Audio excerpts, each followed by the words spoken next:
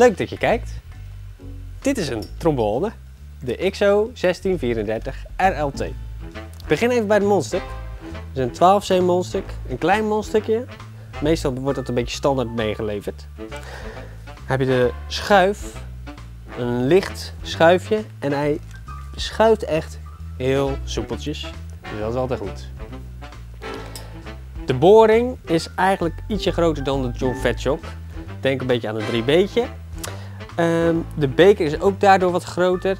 En het is een goudmessing beker. Dus ietsje warmer dan de messing. De messing gaat iets meer snijden als je wat harder erop gaat spelen.